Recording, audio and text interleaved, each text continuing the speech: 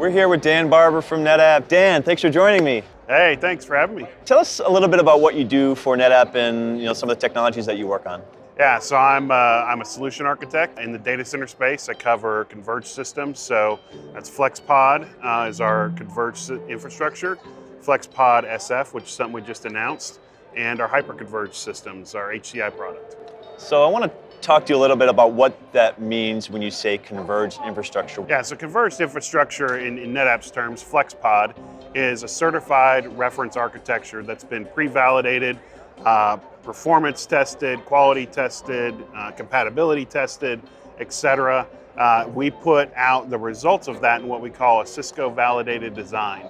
And that CVD itself gives you step-by-step instructions both on how to design your system for performance, for availability and reliability, as well as how to scale it out at will and give you a repeatable, predictable result each time.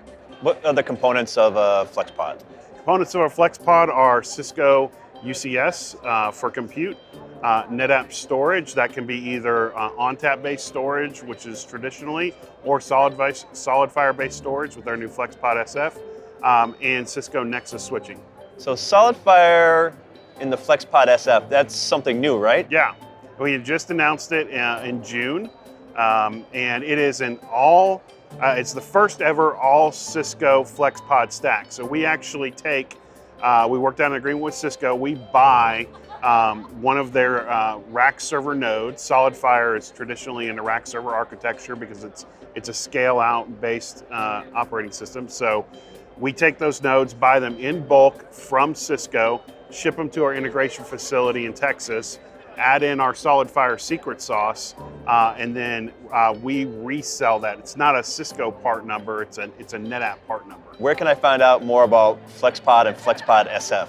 Yeah, if you want to know more about FlexPod, you can go to flexpod.com. That's a great place to start. If you're a partner, you can go to cisconetapp.com. That's our alliance portal for FlexPod. You can sign in there with your NetApp credentials, or you can register for a new account if you haven't had one. Thanks, Dan.